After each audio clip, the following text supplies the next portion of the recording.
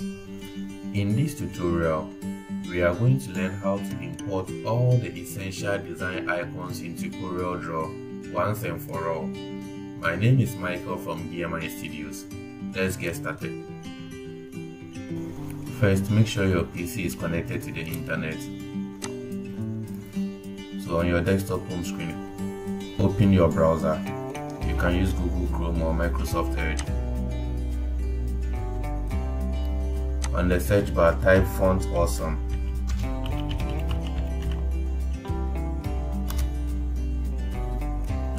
Click on the first link, fontawesome.com.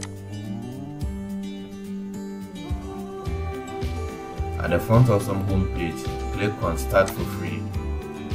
Scroll down a little, you will see Download right beside other ways to use. Now choose for desktop. Free for desktop.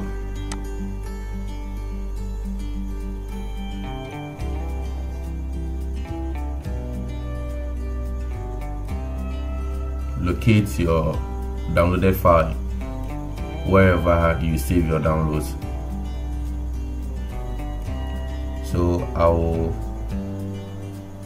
click on the downloaded file and select extract files.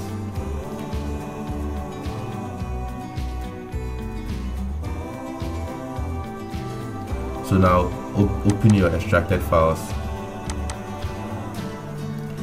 and right inside you see a folder called OTFS. Open that folder and you see your Font Awesome fonts. So you double click on it to open and click on install. Because I've already installed the font, they ask me if I want to replace it. Let's say yes. If you haven't installed it before, they won't ask you if you want to replace it. So once the installation is done, you close it, open a different one, install. Once it's done, you close the folder. Same for the third one, install. Yes. You close the folder. So once we are done installing, let's move into our design software, CorelDRAW. So on your CorelDRAW home screen, click on this plus icon to start a new document. Just click on OK.